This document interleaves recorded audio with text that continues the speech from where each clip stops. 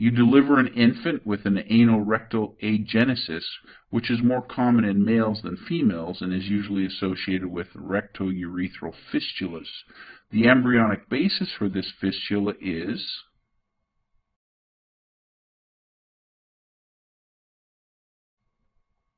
an imperfect partitioning of the cloaca.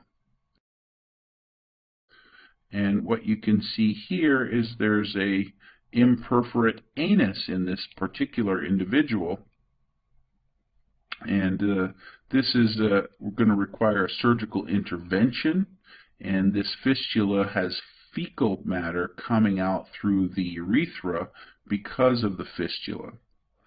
So this is going to have more distal issues, which will tend to be stenosis related, and the more proximal issues will tend to be fistula related, and they will often have a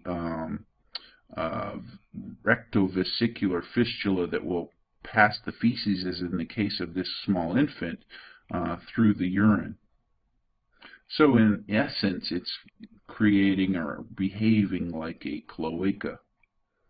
This is sometimes associated with tracheoesophageal malformations and fistulas, as well as cardiac and spinal problems.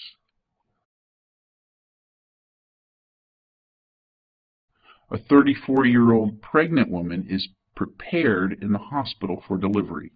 The gynecologist decides to perform a pudendal nerve block using a transvaginal approach.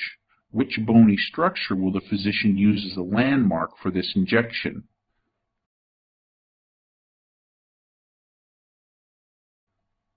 Hopefully you'll know that the ischial spine will be the target that they'll be aiming for, because it's a palpable bony prominence through vaginal exam, and it's an easily aimed at target through the ischial anal fossa.